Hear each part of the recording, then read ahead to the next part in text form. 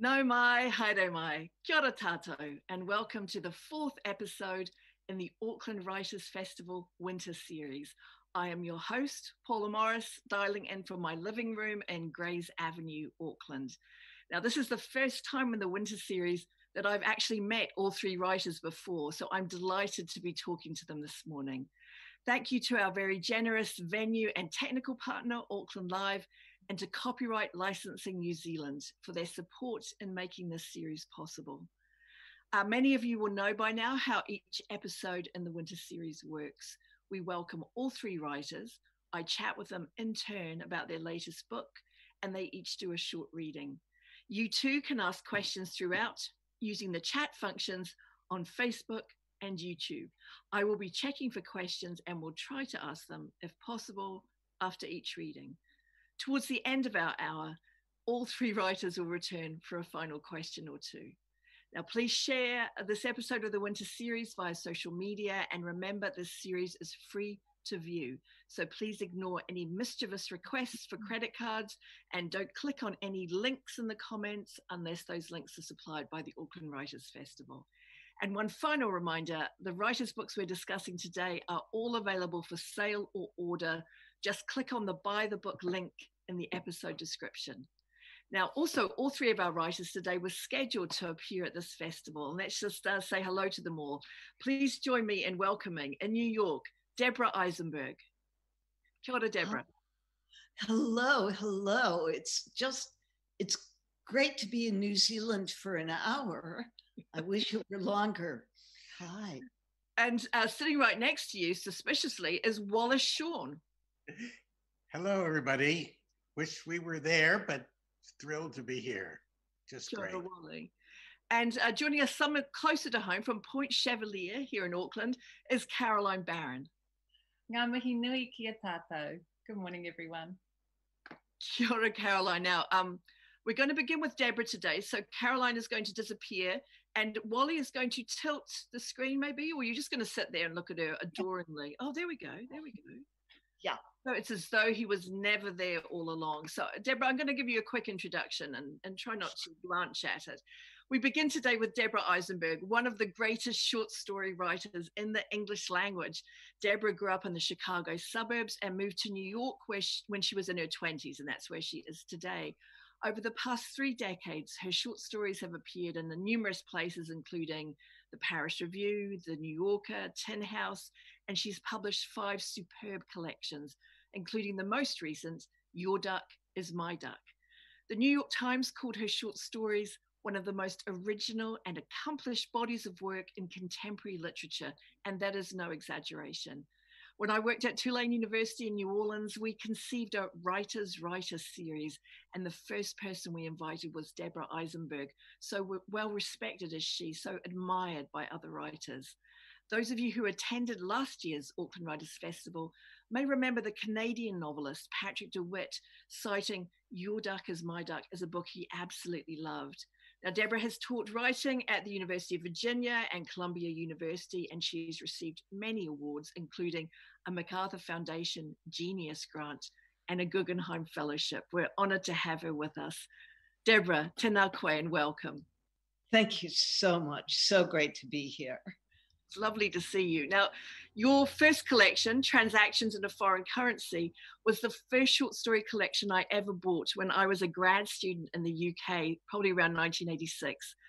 I hold you partly responsible for my love of the form, and I wondered why stories the form you chose for your work.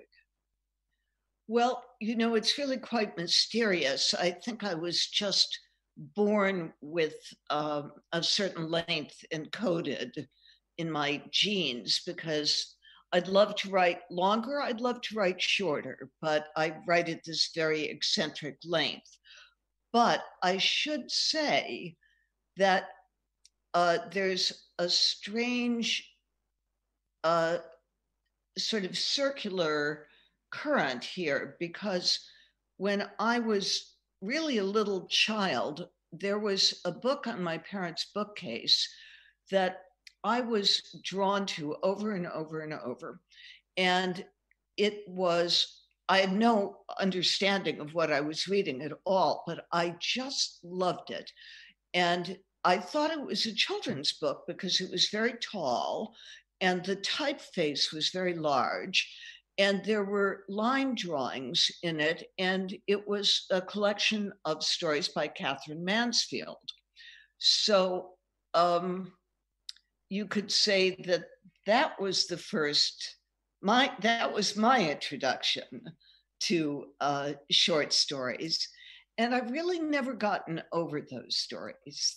They're still one of my favorite things in the world.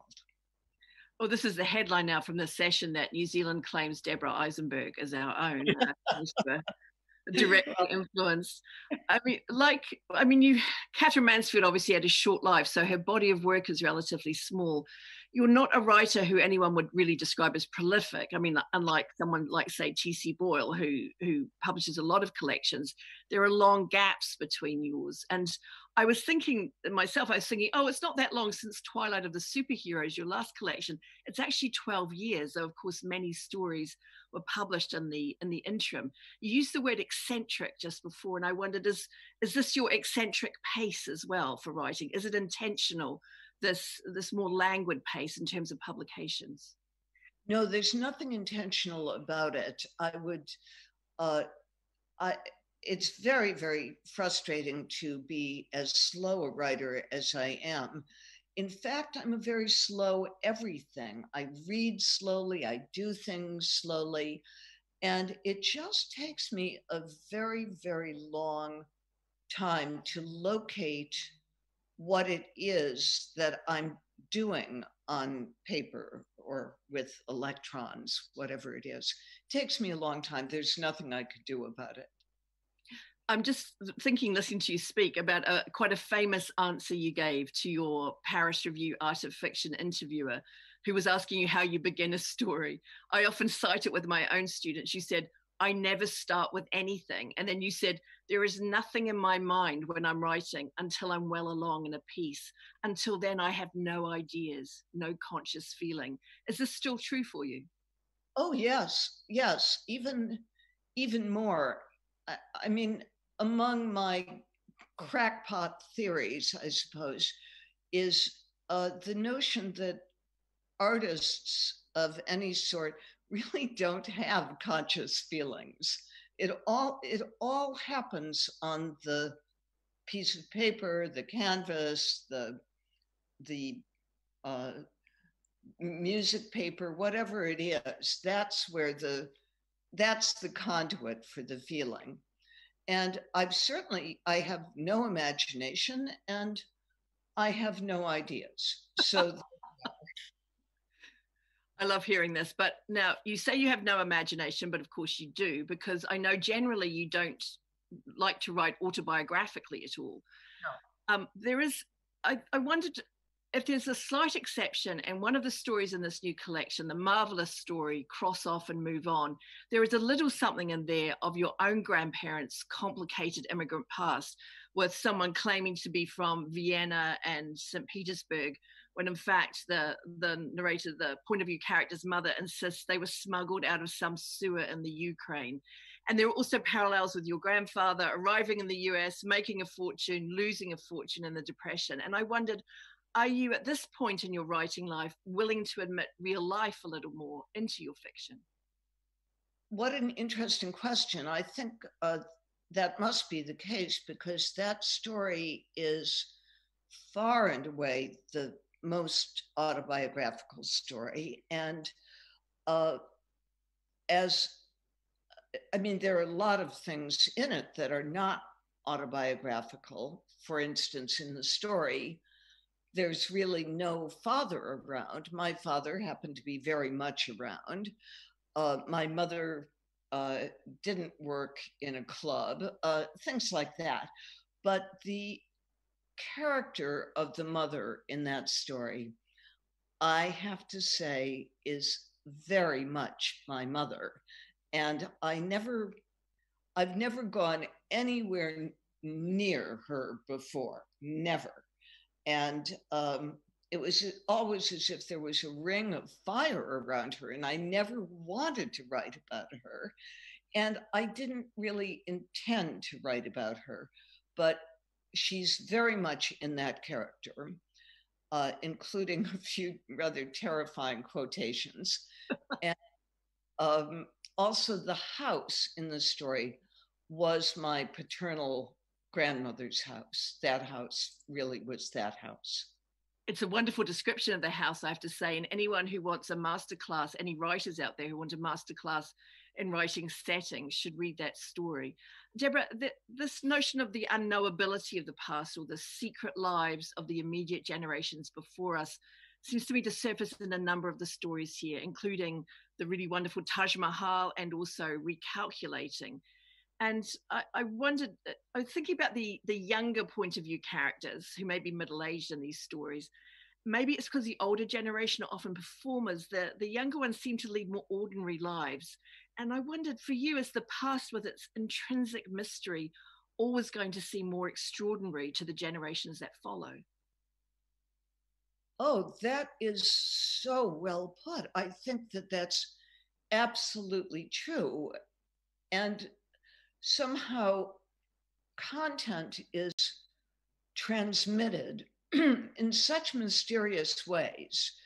And I think maybe everybody, but certainly a lot of people, grow up with longings that they can't quite identify for something in the past that they don't quite know about.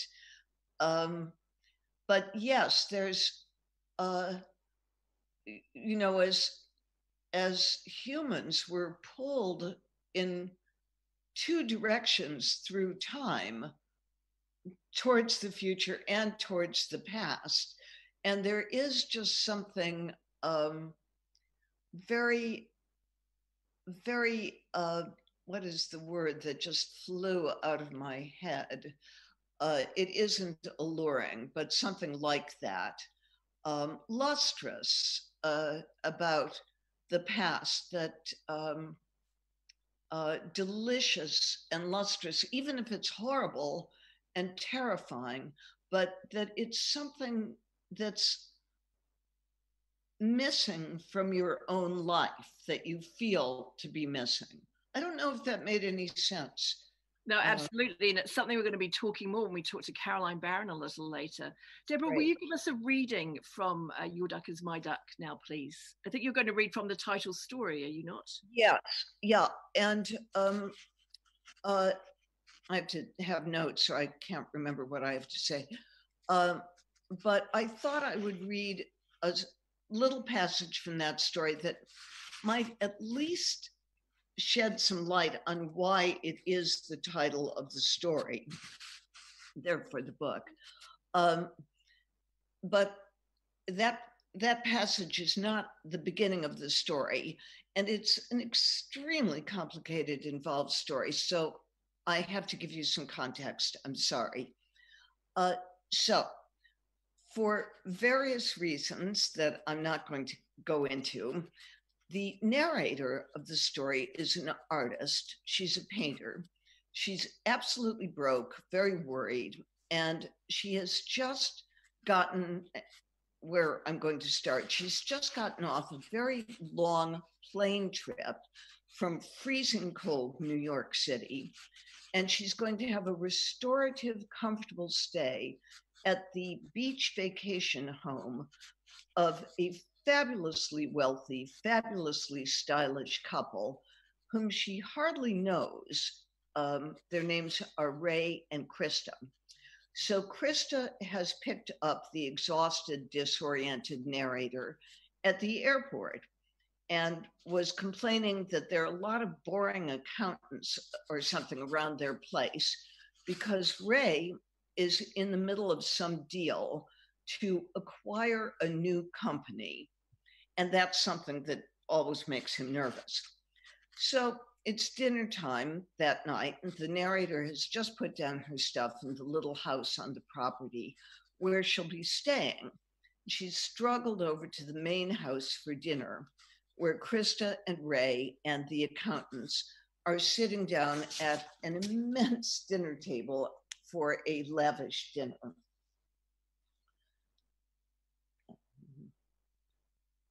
whoops.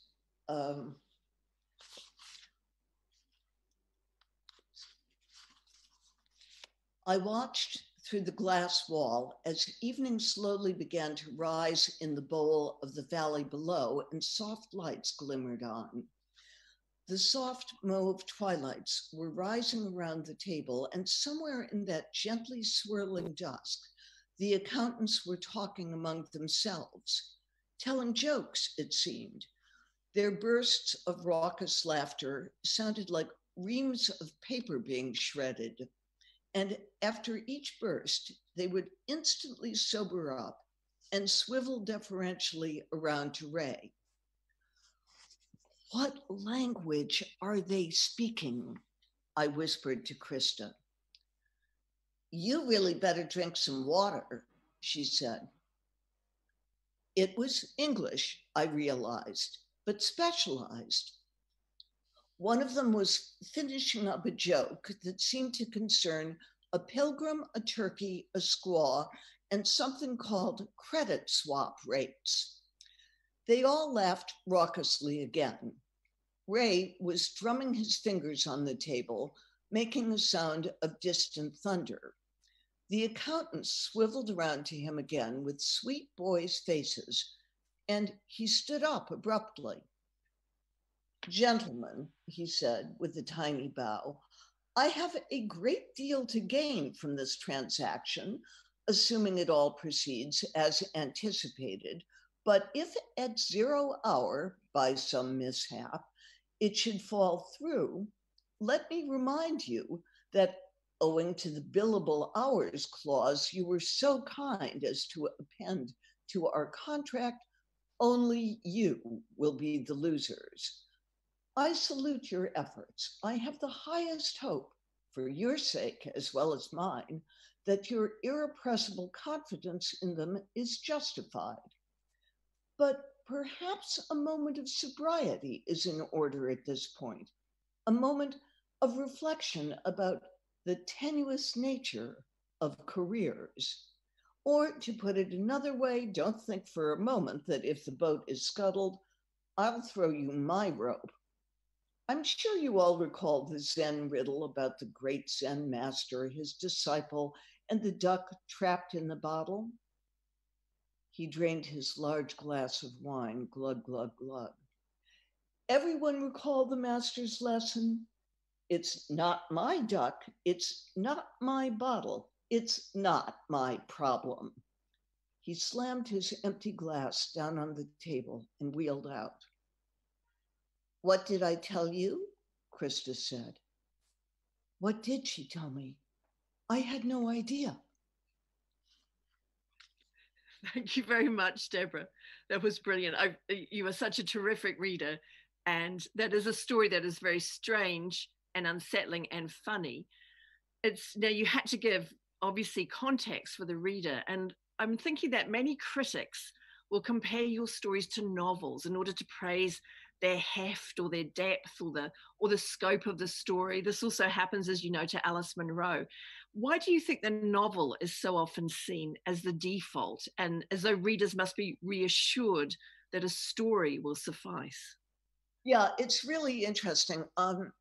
A story is really, I've suffered from this horribly my whole writing life, that stories are really seen as the kiddie form somehow, even by a lot of writers. And of course, I'm always just horribly offended, to say nothing of incredibly irritated, because, and I've actually irritably said that when I've been asked, how do you go about writing a story? I'd say, well, I start with a novel and then I cut out the stuff that shouldn't be there. I think really novels are reassuring, first of all, because we're accustomed to them. We all love them. I mean, I love them, but they're long, so they seem to be for grown-ups. They're that's the big kid form. Of course, stories compressed, layered, if they're any good, subtle. And I always think of Isaac Babel, who did in a page and a half with the story I probably most love, that's usually called in English, Crossing into Poland. Everything in the world is in that story in a page and a half. Everything in the world. Absolutely. Deborah, I really would, we were supposed to talk for an hour, you and me, at the festival, but obviously time is shorter these days. So please hang tight. But you might need to move your screen now towards Wallace there. I can see him peeking up. And we'll come back to talk to you more at the end of our time together, because it's so absolutely fascinating. Now, sitting next to you is a very fascinating person also, Wallace Shawn, acclaimed playwright, essayist, and actor, known for his wit, intellectual range, and restless curiosity about the world, as well as what's been called the Baroque extravagance of his imagination. His plays have been performed at New York's Public Theatre, the Royal Court, and National Theatres in London, among other places. He's won 2 Obie Awards, and 3 of his plays have been made into films. He's currently turning 2 into podcasts, which we can talk about in a moment. His collaborations with Andre Gregory and Louis Malle include My Dinner with Andre and Vanya on 42nd Street. And of course, he's appeared as an actor in other much-loved films as diverse as Manhattan, The Princess Bride, and Clueless. His most recent book is Night Thoughts, an extended essay that roams art, politics, and philosophy, and meditates on the disparities between the lucky and unlucky in the world. Fellow playwright David Hare has called him a bracing antidote to the op-ed dreariness of political and artistic journalism in the West. He takes you back to the days when intellectuals had the wit and concentration to formulate great questions and to make the reader want to answer them. Kia ora, welcome again, Wally. Hey. Hello.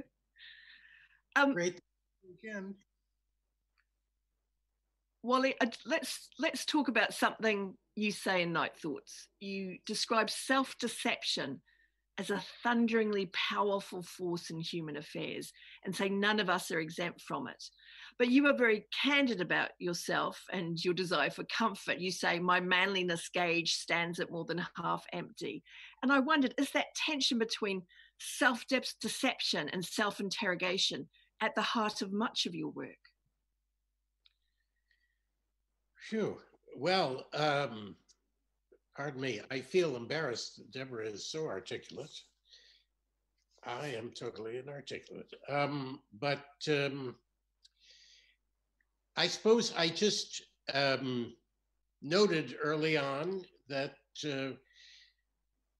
most people very predictably and boringly praise themselves whenever an opportunity comes up. And I don't know, I guess I decided early on that that was just incredibly boring and not very convincing when people, praise themselves. So I suppose I set my sights on self mockery or self-destruction or something like that pretty early, and I of course theater is the form that I've worked in mostly, and plays are mostly about trying to make the audience feel good about themselves. And so that is very repetitive and boring. And I don't know, I've always been angry and upset that the audience for plays that I have been able to find have been mostly bourgeois people like myself. And somehow it's led me to writing plays that are critical of myself and the people like me in the audience. And yeah, so I suppose that's, I don't know, it's true of my essays also. Now, I'm sure many of our viewers will know that your father, William Shawn, was a longtime editor of the New Yorker, and you studied at Oxford, you studied at Harvard. You, I believe, originally thought about being a diplomat. Now, in this essay, you talk about growing up with privilege, with books and music at home, and the expectation that the purpose of life was to be happy. Now, you say that your luck is held despite downward mobility that you talk about very amusingly all the way through, a downward mobility compared with your parents.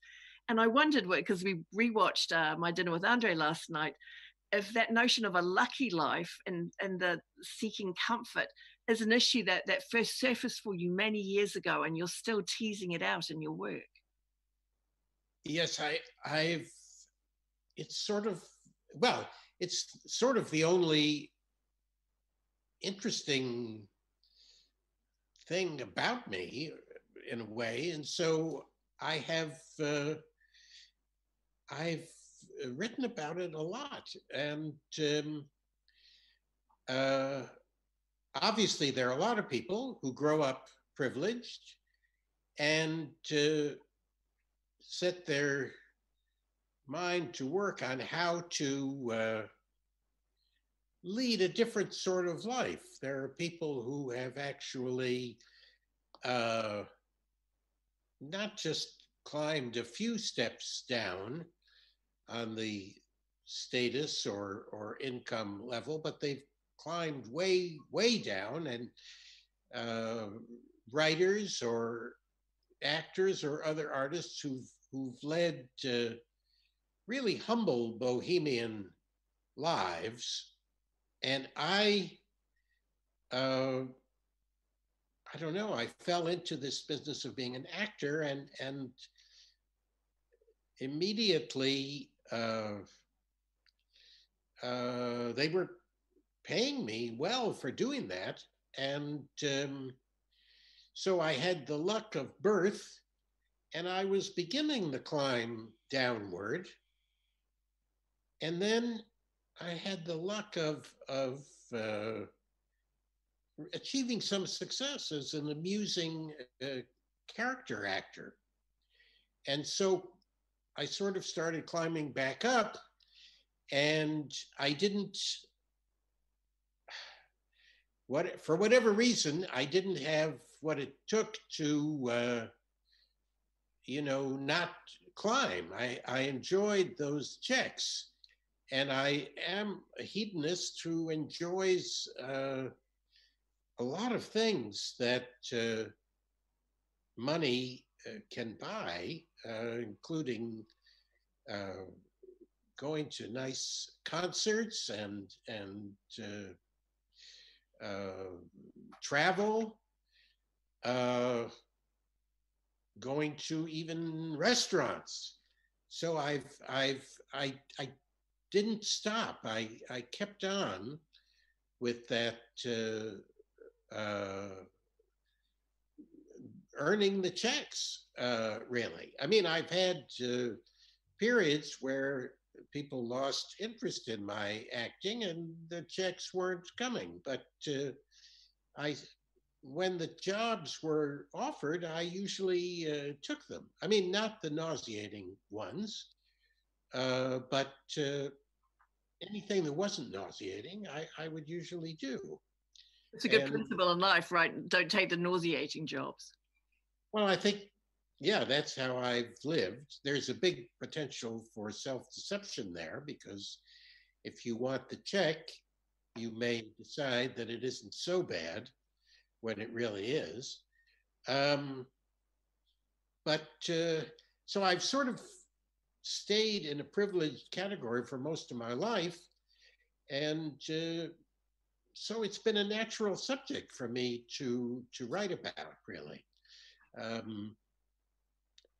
Wally, could we talk about, just briefly, about your play, Grasses of a Thousand Colours? Tom and I saw it at the Royal Court, I guess it was a decade or so ago. And at the time it was described as a feverish portrait of male egomania threatening to waste the planet. And Tom and I were talking about it this week, and he said it feels very prescient now. And I wondered, do you think we're living through a different sort of apocalyptic tragicomedy at this moment in the world? Well, I thank you for mentioning that play. We're about to make a podcast of it, and we've just done the podcast of The Designated Mourner. I mean, it's flattering to think that writers know about the future. I don't know if there's any truth in it. I mean, I think if you read science fiction, there are probably thousands of stories and books about strange dystopian situations, including an illness that sort of takes over the planet, which does happen in Grasses of a Thousand Colors. I haven't read much science. Well, I haven't.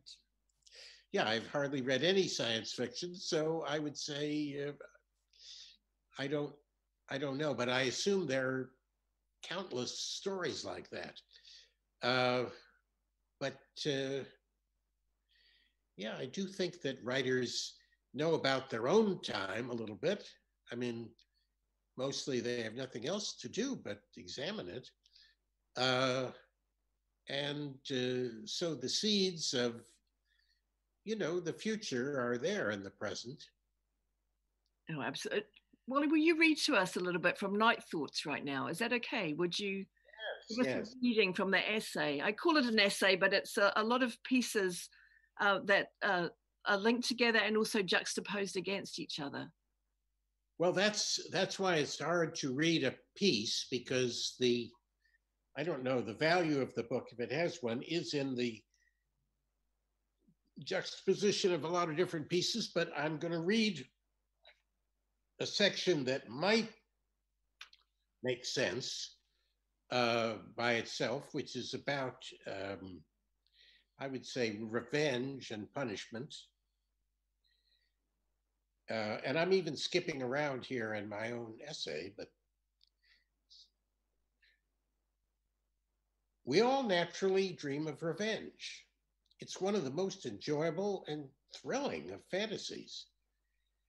We all become excited when we imagine the day when those whom we've learned to despise, those whom we feel have gotten away with so much for so long, will finally pay a price, will finally receive the reward they've earned. And yet, the person who takes revenge at that very moment becomes too powerful. The person who punishes at that very moment becomes too powerful.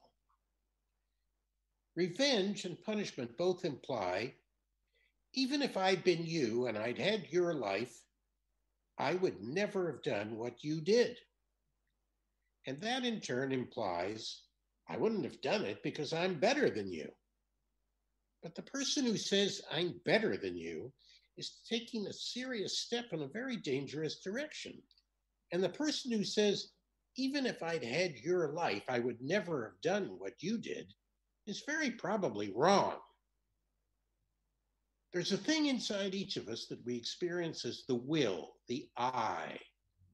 We're all aware that there are warring impulses inside us, and sometimes we feel that our will is on one side and some powerful internal force is on the other side. Some people struggle not to drink alcohol. There's an institute in Sweden that helps principled people who find themselves struggling with a sexual attraction to children. In privileged societies, many people struggle with themselves not to eat the extra rolls that remain sitting on the table when the dinner is over. We all go through various sorts of struggles, and sometimes the thing we experience as our I wins, and sometimes it loses. What we don't know, though, is whether it was ever possible for that struggle to have a different outcome from the one it had. Bernard Madoff was an intelligent and successful New York business executive who swindled a great many people out of an extraordinary amount of money. Radovan Karadzic was a Bosnian Serb psychiatrist and politician who committed many war crimes during the 1990s Bosnian War. Did Madoff have the ability not to swindle his clients? Did Karadzic have the ability not to massacre people? And what about me?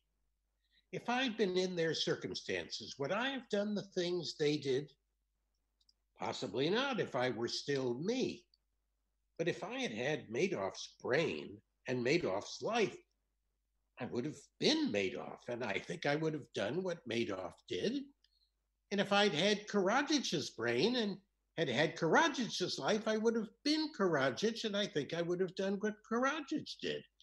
And consequently, I can't help feeling that the whole apparatus of blame, judging, hatred toward those who've done terrible things is fundamentally wrong and ought to be discarded.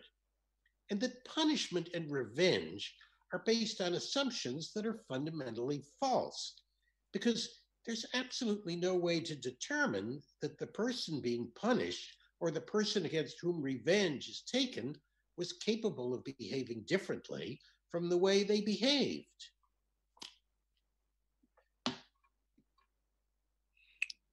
Thank you very much for that reading, Wally. I can't tell viewers how interesting and thoughtful your night thoughts are, because they roam all over the place, as you say, including thoughts on Beethoven, thoughts on courtly Japan, and really asking us to question issues of society, civilization, morality.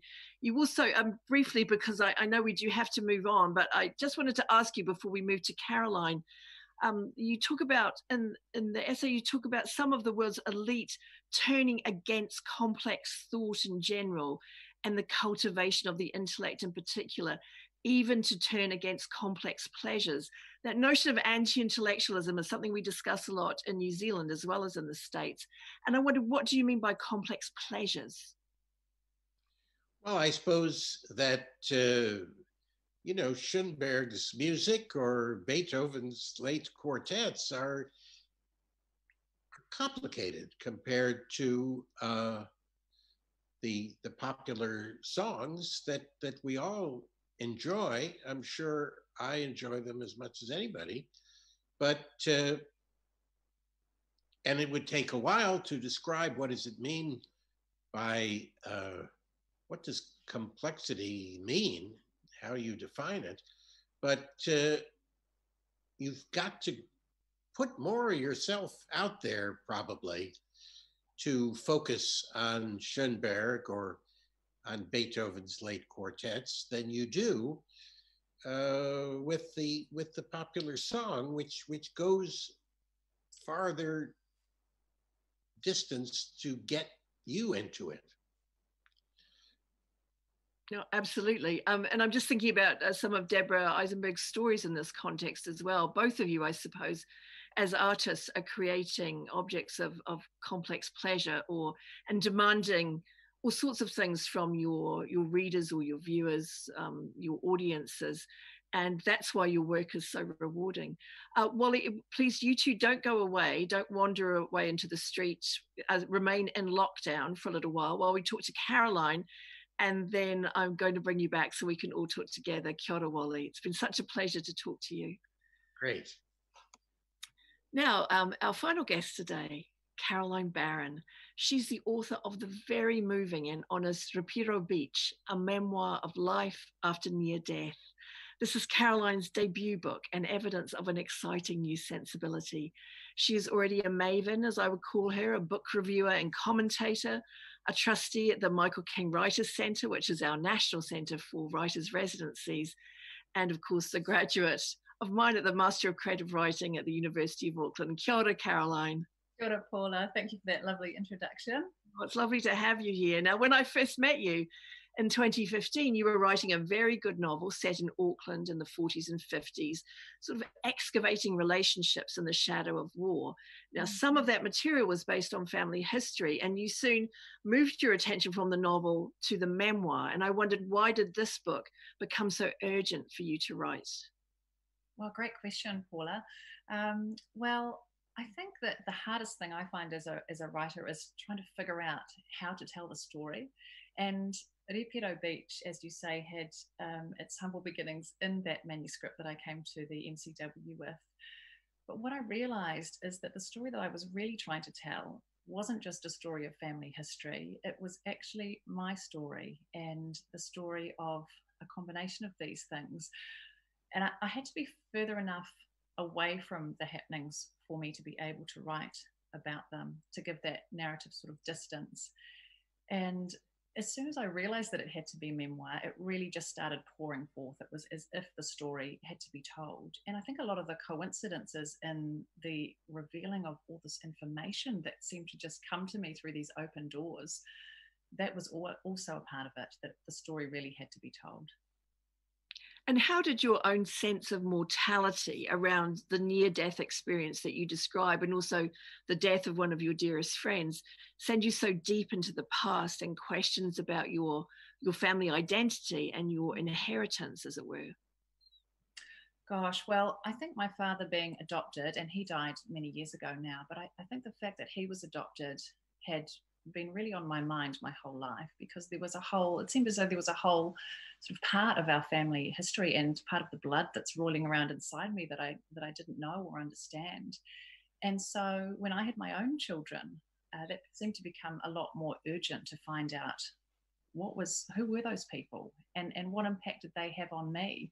But unfortunately, much of the stuff that I found out was really traumatic. So on top of the near-death experience that I'd had, I just found that it sort of chipped away at me. And what that eventuated in, with the death of Caro, my dear friend, my near-death experience, my father dying on my 20th birthday, what it felt like was as though death was going to sneak up on me at any moment.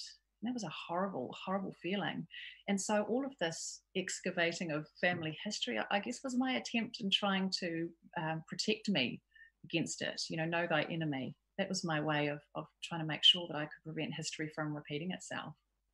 I mean, you talk in really vivid detail about your experience of physical pain, because you've ongoing issues of physical pain. You, in fact, recommended a chiropractor to me, who you write about in the book. We've now both written about him in books. He's the most famous chiropractor in Auckland. But you also write about the terrible psychic pain of, as you say, fearing your own mortality. Part of your journey, sorry to use that terrible word that is now completely ruined by television, but part of your journey was discovering your own Maori heritage and taking Maori Aotearoa classes. And I wondered, why do you think that became so important to you? Well, it felt at the time that discovery was a little bit of a ray of light through the cracks in the darkness, I guess. And I did cling on to that. And it's been a really wonderful path to wander down. And it's, it would seem that in the book, it's a really, it takes up sort of the second half of the book, the rediscovery of that aspect of my life. And part of that book was written in real time as it was happening. So what you see there is that excitement and that interest and that unfurling of that understanding. And also to know why my father had such dark skin, to be able to understand him. He never knew. He died never knowing that he was Māori. So I felt like, in a way, that was homage to him also, to understand that part of history, and for my daughters, so that they will understand it too. There's a slight resonance between your book and Wally's essay, in that you also talk about being born lucky. Yet part of your memoir is really about dealing with depression and PTSD, and not just in you, but in those who went before you, particularly the scars of war. And you talk about how in New Zealand we're not very good with admitting to it or dealing with it. Would you talk a little more about that and how you had to come to terms with admitting something was wrong? Oh, yeah, that was really, really hard. And in fact, when my wonderful mum read an early version of the manuscript, she was absolutely shocked that all of this had been going on and no one knew, and she didn't know. So that was really hard for mum. And in a sense, it's actually brought us closer together, I think, being able to connect on this deeper level. But I think that's the way for many people, and especially people who consider themselves or are considered to be really strong people, strong women, or a super mum, or all of that. So it's really hard to admit, to put your hand up and say, I need help.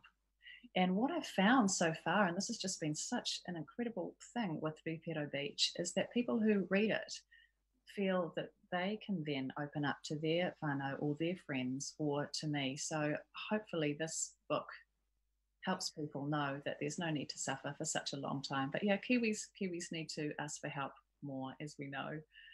But the best thing that I did was to ask for help. And it was really hard, those sessions, those EMDR sessions that I did to deal with the PTSD were absolutely heartbreakingly difficult. But it's the only way that I have managed to kind of rejuggle that feeling inside me, and so that beautiful feeling of luck in life, that golden tinge that you can have on a life, and that's returned. And I'm just so grateful that I was brave enough, I think, to do that and had the support of my family to do that. Just one thing I want to say briefly, Caroline, before we move on. It was only in reading your book that I discovered that you took citalopram and for anxiety and depression, and I never knew that about you, and I don't think you know about me that I take it as well. Because even amongst people we know, we don't talk about things that are sort of intrinsic to our lives. So I thought that was very interesting. Wow. I know I want you to read a bit from your book, and I just want to talk a little bit before you do about your real grandparents, or the parents that your father had, who he never knew because he was adopted as a baby, and both of them end up dying quite tragically. The grandfather the father he never knew, dies actually in Mount Eden prison, and then his mother dies also in a very tragic way. How shocking was it for you to discover all this pain in your family's very recent past that no one was aware of? Look, it was really, really difficult to deal with all of that at the time, on top of everything else that I'd been going through, because I was expecting, I love a good detective case. I love looking into the past and into history and revealing things, and that's part of being a writer.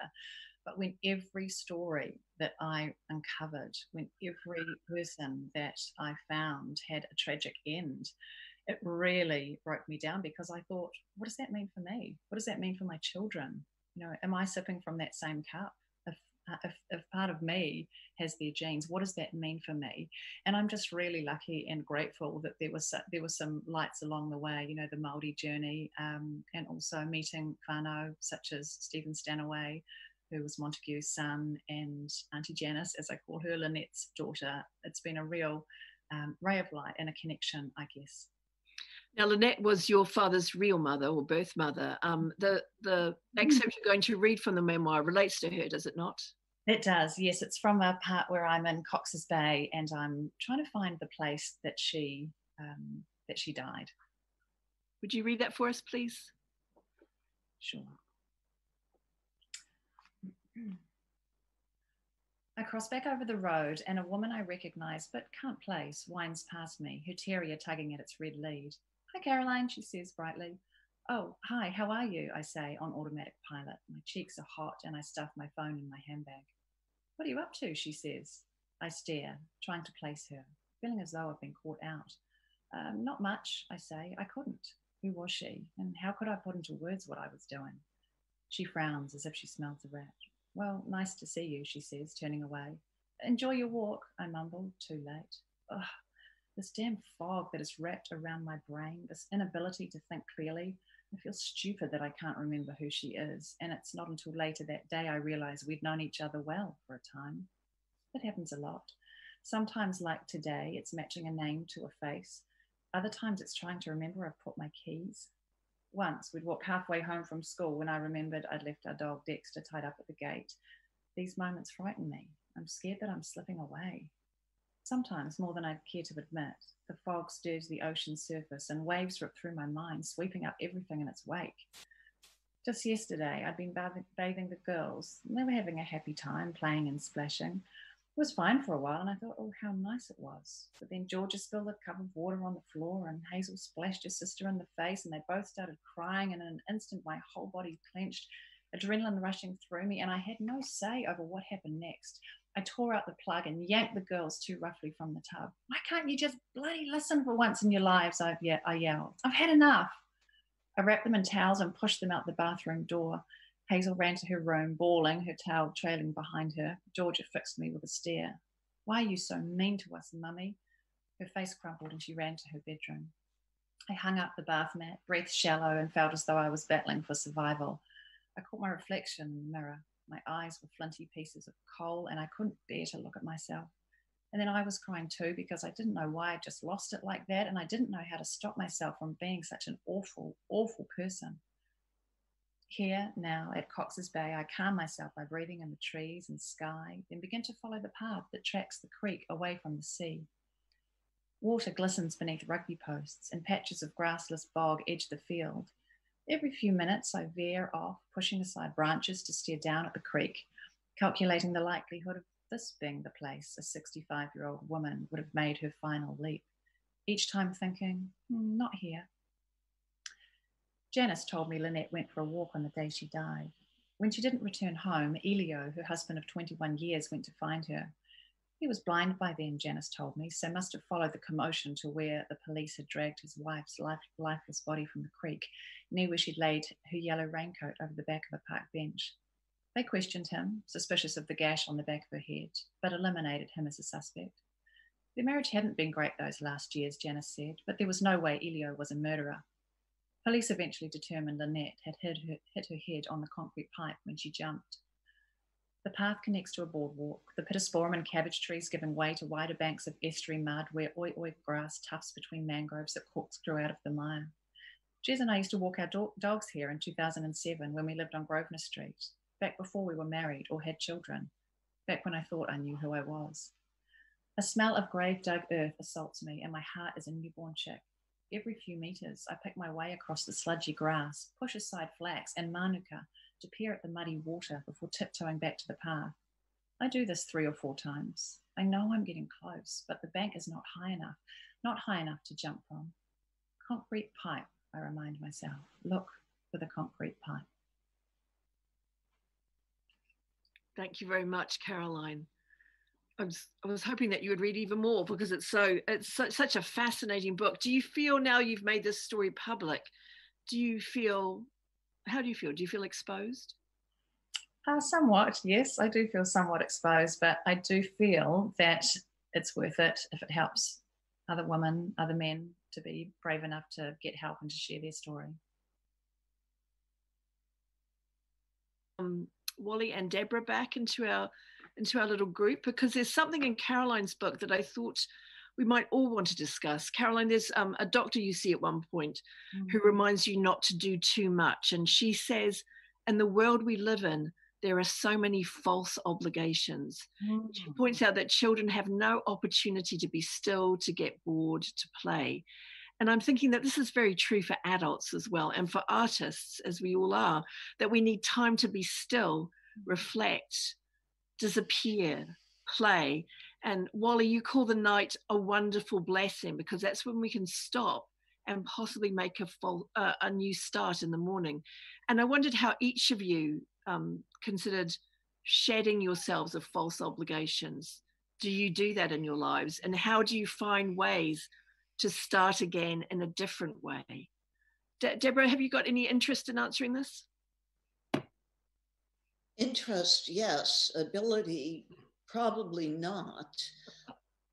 I mean, I'm certainly interested in the question, and it seems particularly pressing. I mean, more and more, increasingly pressing. And I didn't start, I'm in my mid 70s now, and I didn't start using a computer until I was over 50, I think.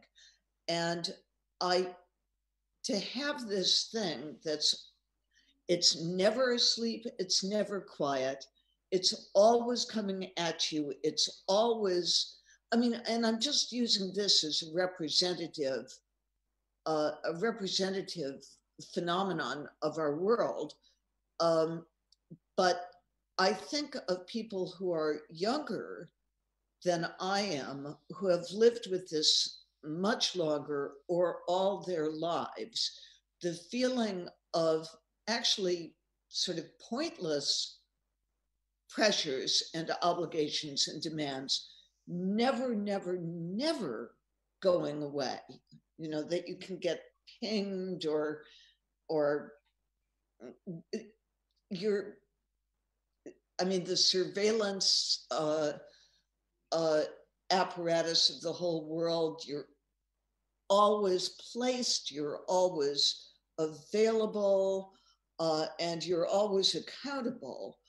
And really, I myself am so constituted that I can deal with very little. As I said, I'm incredibly slow. And I just can't deal with all the stimulus coming in. And I don't know how to answer your question. I just say your question is a huge question that's amplified by our lives at every moment now. Yeah, nobody cares that your life is being swallowed up and your time is being swallowed up. You don't get any sympathy for that. And boy, your doctor was right on the money, I think. Yes, I mean, the only thing we have to offer is our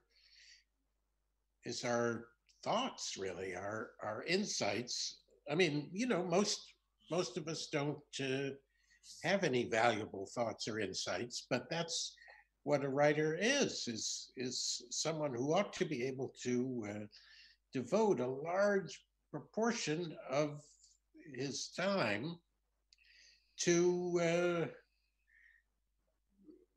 just taking in the world. That's our value, if we have any. And nobody wants to help us. And yeah, you have to fight very viciously to get you know, those minutes.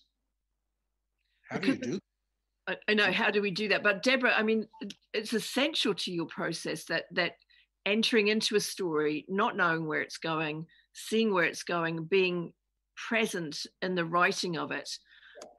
It's absolutely crucial to the way you write. So you absolutely need time, don't you? Yes. Which we could call playtime, the way we did when we were children. Exactly. It's exactly playtime. I mean, really not knowing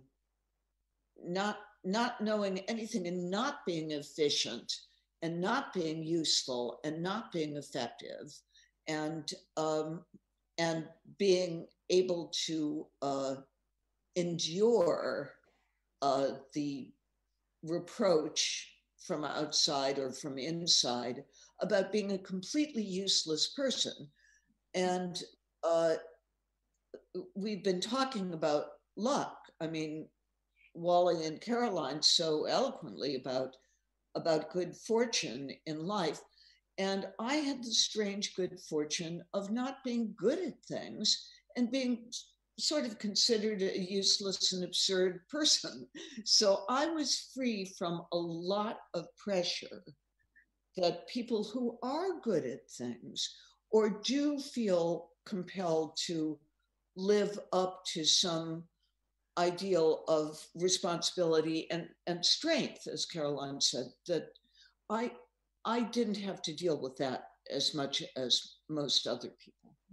And Caroline, this is absolutely something you've had to deal with, because I didn't say in your introduction, you used to own your own model agency. You've led a very busy, commercial professional life. You always seemed to me when I first met you to be busy, about town, in charge, wonderful mother, lovely home, gorgeous husband. He's really good looking, who's also very able. You were always rushing about everywhere. But now I find that actually it's also a struggle for you to as Deborah says, fight those voices inside and make time for yourself to be absurd and useless? Well, finding our place, Aotearoa New Zealand, Ripiro Beach, was the second best piece of luck that I've ever had. The first being marrying that gorgeous, handsome, very able man you were just talking about. But lockdown was really interesting for us because it meant that I could, in between homeschooling 2 primary school age children, I'd go on these long, long walks and I would just think, I would just think and walk. And that just gave me space. I felt like I was in the footsteps of Rebecca Solnit or Olivia Laing and some of those wonderful people who have written about walking. And I would just think. And out of that time of thinking came some really great ideas and great stories. So you need to fight viciously. Like you said, Wally, you need to fight viciously for that time. And if you're serious about writing, you've got to do it. I really like the idea, Caroline, for you and me, of embracing Deborah's exhortation to be absurd and useless as well. I'm definitely going to channel that, Deborah. Thank you. I think we need to be much more useless because we need to be conniving, as James Joyce said. Well, we need silence, exile, and cunning. We need to be much more cunning about making that room in our lives for daydreaming and playtime. I see a writer's retreat coming up, Paula. Listen, it has been so wonderful to talk to you three today, and I can hear the town hall clock tolling in the background, and I feel that we must stop very frustratingly, because of course at the actual Auckland Writers Festival you would have had an hour each to talk, and instead we're cramming this in, but it's been incredibly interesting. Thank you so much to Deborah Eisenberg, to Wallace Shawn, and to Caroline Barron, and to everyone else who has made this episode possible, especially the Auckland Writers Festival team, Auckland Live, and Copyright Licensing New Zealand. Kia ora also to our generous sponsors and patrons and partners listed on the festival's website. Thank you so much for your ongoing support during these strange times. Thank you as well to our audience. Remember, you can view this episode again at your leisure on the festival website. You can look online for the podcasts coming up of Wallace Shawn's 2 plays that he has either made or is making. Remember the 2020 festival program, fantastic reading guide for the year. If you'd like a copy, just pop to the festival website and they will send one out to you. Please tune in again next week when our guests will be the British food and travel writer Yasmin Khan, discussing her latest book, Zaitun, Recipes and Stories from the Palestinian Kitchen. We made one of the recipes already. It's fantastic. Richard Ford, the iconic American novelist and short story writer, with his just published collection, Sorry for Your Trouble. And someone that Caroline knows very well, our very own Amy McDade, joining us to discuss her fabulous debut novel, Fake Baby. Thank you so much to our writers. See you all same time, same place next week. Haere rā.